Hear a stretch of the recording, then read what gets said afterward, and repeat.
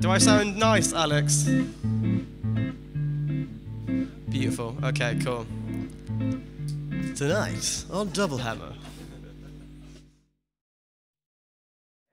Don't change your screens, you're right where you need to be. You're watching Below the Belt's Double Hammer. Tonight, we have a band that needs no introduction. I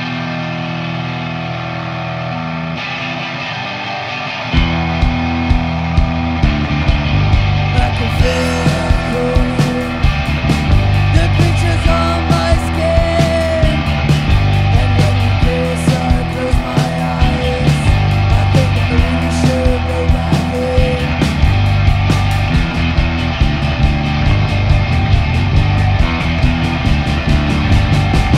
I desire, and I crave you, and your desire, it consumes you. I can feel them staring, your friends it's like they know, and we're not strangers anymore, but then I guess we never were. Their eyes on you, their eyes on you, their eyes on you, their eyes on you, their eyes on you, their eyes on you, their eyes on you, and their eyes on me. I desire,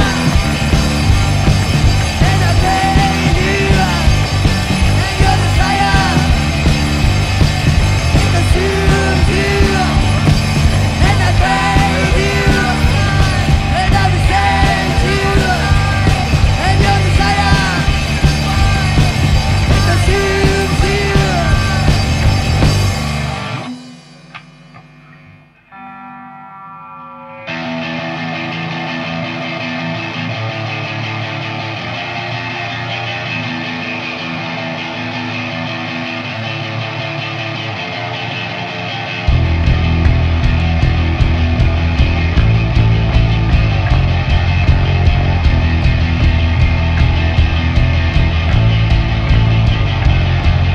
I am the devil's advocate. I am the devil's advocate. I love you for the sake of it. I love you for the sake of it. I'll make you scream, I'll make you sing. I'll make you scream, I'll make you sing. 'Cause I'm the devil's advocate. I am the devil's advocate.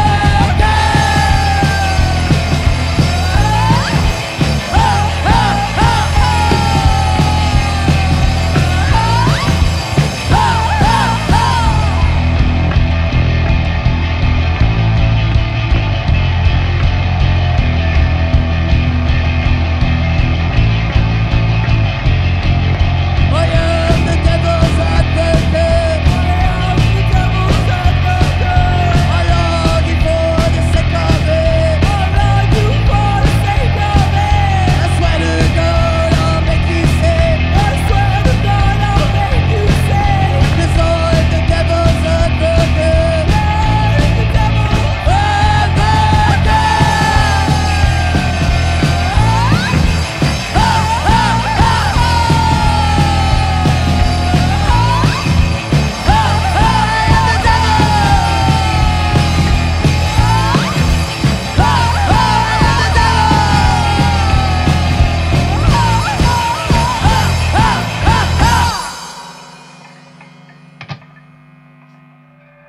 This next song is called Always Happy.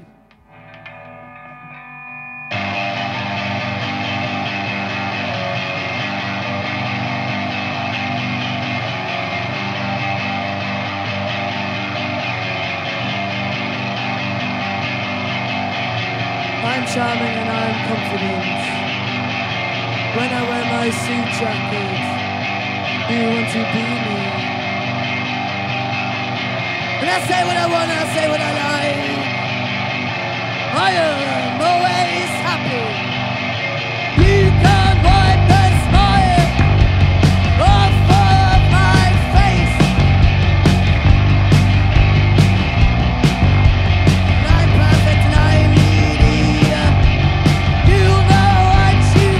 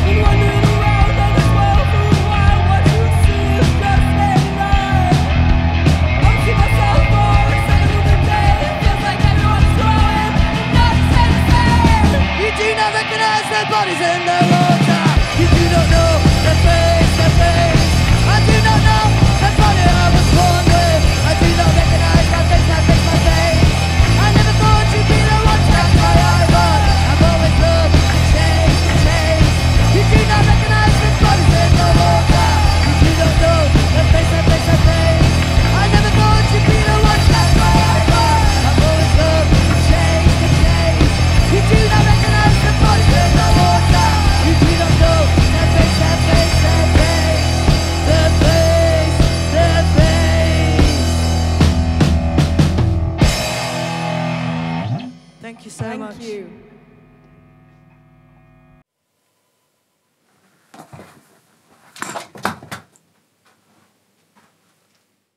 Interview, double hammer, grandma's house, gig, fun, joy, exciting. Woo! Woo! So, grandma's house, who are you as individuals, and what was your introduction into music? I'm Yasmin. I play the guitar. I'm Poppy, I play the drums. And I'm Zoe and I play the bass. Me and Pop started the band back in uni, and we didn't know that much about music. No. Like, we didn't really go to gigs or anything. It wasn't like on my radar. And we just started playing, and then we moved to Bristol. And I think that's when we like met so many bands, so many like little bands from Bristol, and just went to loads of gigs. And we were like, oh yeah, Yeah. we should play. And then I taught myself to play the drums, yes. Mm. And you played guitar when you were younger. Very young, but it was like acoustic Yeah. guitar. So I didn't really know anything about playing like electric or not much. And just taught myself. Yeah. And then we brought Zoe in.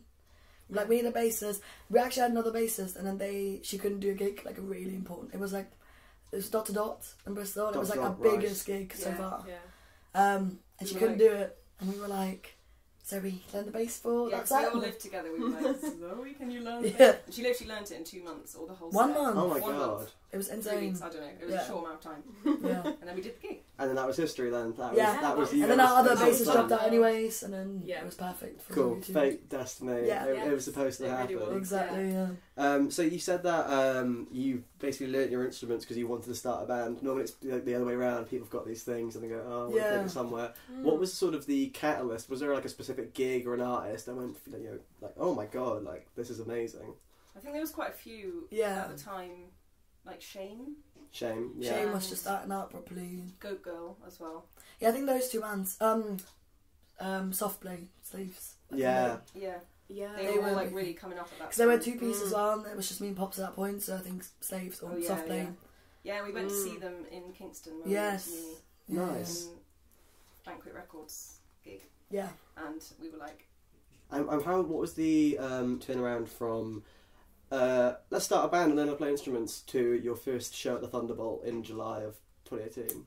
Well done. That's very knowledge, impressive. wow. Yeah. it took us quite a long time. Yeah, we Like, started it was just me uni. and It Yaz, was very chill. just in a bedroom, like, Yeah. trying to figure out. Because we were so basic at the beginning of learning our instruments. It was like not even on our radar, even playing a gig. Oh, yeah, no, we were way too scared to do that. Yeah. And then that Thunderbolt gig, like, thank God, it was, we kind of got forced into it in a good way. Like, it was Pops' brother was actually headlining that gig. Yeah. And the owner is really sweet, Dave of the Thunderbolt. And he was just Dave, like, we love you. Dave. Dave. Yeah, he was just like, I've put you on support for them. And we were like, what? Yeah, he knew us. He was like, yeah, you're on support now. We were Yeah. like, No We warning. were like, we've got a 15-minute set. We've got like yeah, we 4 did. songs, 5 Yeah. songs. And he was like, that's fine, just do it. Yeah. Wow. Yeah. Yeah, we really needed that push because we wouldn't. I don't know if we would Oh, I have don't obviously think, done it. yeah. We were so scared of actually Yeah. doing a gig. That's So we needed the push, yeah. So what's changed for you guys then in terms of the level of confidence which you're approaching the stage from, and just sort of yourselves in the band? What's changed from Thunderbolt 15-minute set to Comedia headlining hour? A lot has changed Yeah. since then. I think we all definitely suffered from really bad imposter syndrome for a long time. Yeah. And we really struggled with it. So now that's faded away a lot. Yeah. Pretty I think much. we're still learning. We're Every still- gig we're still yeah. trying to be more like, hey, this is... But we actually enjoy it now. Like, Oh, I remember yeah. the nerves outweighed the actual enjoyment Yes. of the gig for a Yeah. long time. Like, we would I literally would throw up before we played for quite a while. Like, we were so nervous. Yeah. And Yeah. then that suddenly stopped one day. And since then, it's just like we actually really love going out and playing. I think it was the last headline tour. Yeah. Like, everyone that came was just incredible. And like, people were actually singing to our songs. I think we that's the felt a first real tour we were switch like, there, wow. didn't we?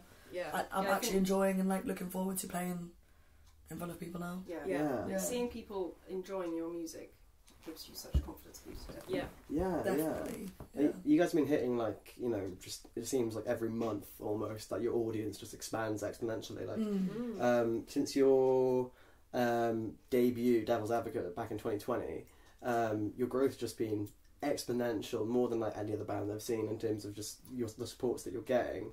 Oh, thank you. What would you attribute that to? That exponential growth. What do you reckon it is about you guys? I feel like our writing process is very unusual. Just because when we started writing, we were learning instruments at the same time. So I feel like maybe our music is just a bit more. I just don't know, just a bit different.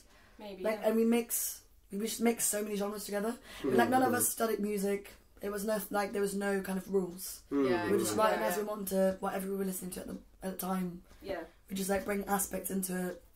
So yeah, I don't know. I Yeah, feel like maybe we'd never written a song before when we started. Yeah, so it was all very raw. fresh. Like learning the instruments at the same time as learning how to write music. Yeah. You mentioned briefly about your process. Then, what is your writing process when you're all working together?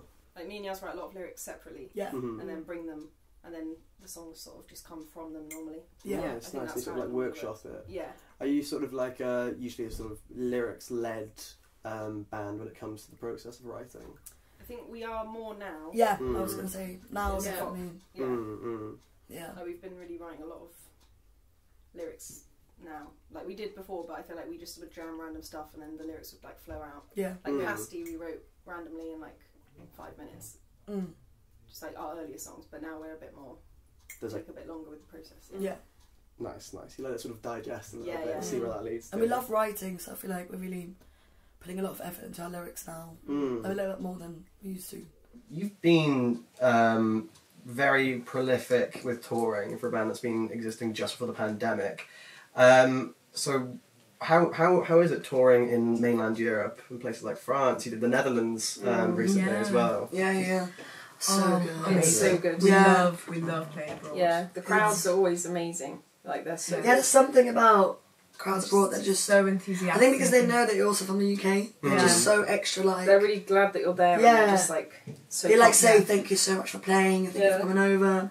having It's the like, best yeah. time. Love Yeah. that. When No we matter played- what the language barrier is, people just love to Yeah. chat. Yeah. That's brilliant. Yeah. We played in the Netherlands the other weekend, and there was we had a mosh pit, and everyone had this huge smile. Like they were literally all grinning. Like I've never seen people It was smiling. the cutest whilst thing. moshing. Yeah, I loved it. Yeah, they looked. Like And they treat you so good over there. Yeah. I know, Yeah. so So really good. do. Going abroad out of Europe to Texas, South by Southwest. Yeah. I feel like there's a lot, when it comes to punk especially, there's a lot of parallels with the British scene, but there's also lots of vast contrasts. How did you find playing South by Southwest? It was amazing. Yeah, it was so cool. It's crazy because it's so industry heavy as well. Yeah, So it was just like frantic. Like there's so many gigs going so on. many British bands there. So many. Yeah, it's quite isolated. Like we were very surrounded by British bands. Yeah. For most of it. Like most people we know, we were all there. Yeah. Like, what is going on? 'Cause you Yeah, just it was so you good. play like the same venues that like other British bands playing. So it's weird. It feels very just like Brits aboard. But Yeah, honestly. But we met quite a few. we got bands. to see quite Yeah, a we few. Texas, we a met few some British really cool bands in bands. Texas. Yeah. Here are some of the highlights that were sort of on the same sort of stage and the career as you. I was going to say, I thought you were going to say highlights in general. I was going to say the tacos that we had. Tacos. Yeah, highlights Oh, in the general. music with No, you did, but We had the amazing tacos came Was into that the my head. best bite of the South by Southwest? Yes. Oh, Oh, I think about them Me all too. the time. The sauce they were Yes. amazing. Life-changing So good. tacos. Crazy. Yeah. But Crazy. music-wise, you discovered a band called For Real.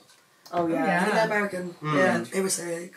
So like So a duo. I think like a brother duo. They were really Yeah, cool. and we saw Los Bitros Oh, play. so Like many we saw them times, play yeah. like 7 times, and every time we We were like, never got yes. bored. We kept showing up like, hello, it's us They're again. so good. Yeah, it's so good. That's awesome. You recently played a festival in France. I forgot to write down the French name for it, but it's called Women's Get Involved Fest. Yes. Oh yeah. Yes. What was sort of the what was that festival sort of about, and what was the sort of the values that it had, and why do you want to play it? It was amazing, yeah. It was like three or 4 dates. Yeah. I think it was 3 days all around France. Yeah. It was amazing. I think they had it literally all over the country.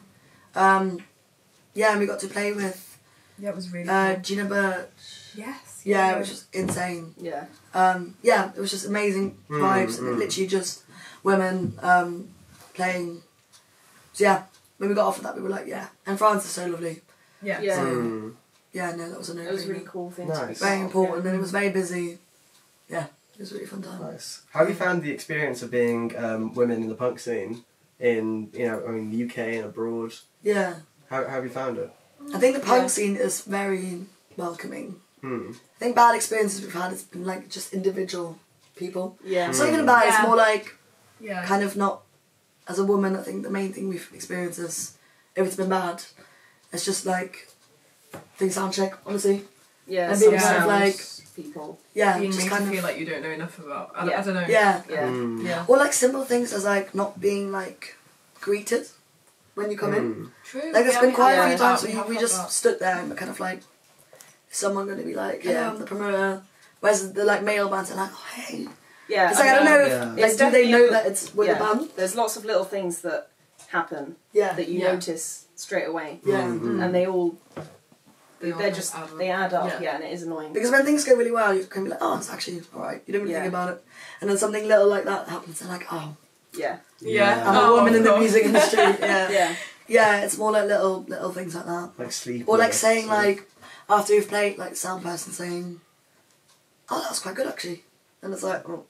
Yeah. So what were you? It's like a backhanded, yeah, it's like a Exactly. backhanded compliment. Yeah. saying, Yeah, thank a lot of you. people are surprised, I think, when Yeah. they see us after they've seen us play live. Yeah. They're like, Yeah. oh wow. Yeah, you see Fair them enough. change, like before Yeah, the you sound do. check, and then Yeah, after they're a the bit like plays, and they're cold. suddenly Yeah. like, oh my god, yeah. Wow, let me shake your hand. I think the punk scene, how we've experienced the punk scene is that it's been very welcoming. Yes. Yeah. Yeah. So it's We have more I like, think we've been quite lucky. We yeah. have. So you've got quite a very distinctive vocal style, as Youngblood commented on. How do you sort of? I imagine when you learn guitar, you're also sort of figuring out your voice and how you're going to express that. How do you sort of find what fit nicely for you in terms of that coarseness, that sort of, Yeah. it adds a bite to it even when you're not trying to scream about it. You know. Yeah. I mean, I only discovered the Yeah, you voice didn't like a few years ago. 'Cause I used to sing way softer, just because that's what. Like I feel like there's not many women that have a voice like mine, like just that kind of like low raspiness. So just what I would hear would obviously just be softer. So Yeah. that's why I did for a long time. And then I was like, oh, It just came out one day. yeah. Wow. And now it's my favourite way Thank to God. sing. It's just like Yeah, having a thank bit of brass. And it comes out best when I shout, so it's just my favourite way to do it. How do you warm up into that? Because it sounds like it's. Do you just sort of sit in the car park and just scream for half an Yeah. hour? Yeah. Just do some shouting. Yeah, we do lots of shouting before Yeah. we play. Have to. Yeah, when we don't have our own green room, it's like, sorry everyone. Yeah. Just gotta shout for a bit. That's a But, pre-show ritual. Yeah. Is that like the berserkers sort of thing? Of Yeah. berserkers rage of just, I'm going to windmill punch and get into this now. Yeah. Sort of No, thing. exactly. Yeah, exactly. Finally, what are your words for anyone who, like yourselves, wants to start a band, just is looking at all this cool, creative, artistic stuff going on around them and wants to do something of their own with it? In Southwest and beyond, the Readers of Double Hammer, the God, anyone who's watching. Just Oh, try and do it. Yeah, if you want to honestly, do go it, for it. try and do it. Just Like do it. when we learned, I didn't get a drum kit because I was like, what if I have no rhythm at all? That's very possible. yeah. So I got like some cardboard boxes and the pencils and had a little go. And then I got a drum kit really cheap from somewhere. And yeah, so it is possible to Just start. yeah, You just never know, it just might try and be- do it. Just Like, it's our favourite. And I feel like there's no Yeah. rules. Like, Yeah. you don't need like certain knowledge. Yeah, Like try you and learn, actually not, yeah. you learn as you go. Thank you, Grandma's House. Thank you very so much. Cool. Woo.